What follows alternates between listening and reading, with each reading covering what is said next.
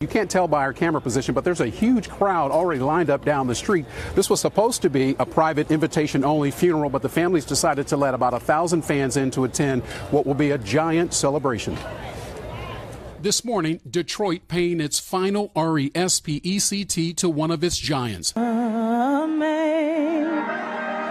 Last night, at a people's tribute to the Queen, it was, of course, music that took center stage. The Four Tops and other performers celebrating Franklin's life with 6,000 fans who gobbled up coveted free tickets in about 10 minutes. You can't go to the funeral, so you feel like you go to all the celebrations. And that makes you feel like you're a part of it. Patti LaBelle paying tribute in a pre-recorded performance. Franklin's grandchildren inspired by how many people the Queen have so touched.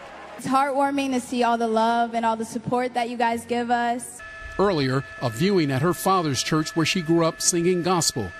Titans of entertainment and beyond descending on the Motor City today for her funeral. From Stevie Wonder, Jennifer Hudson and Ariana Grande to Cicely Tyson and Tyler Perry to former President Bill Clinton, to name just a handful. While she certainly lived among the movers and shakers, fans say Aretha Franklin always stayed true to them. I feel her spirit here in the city, and I'm with her and her family and all her fans.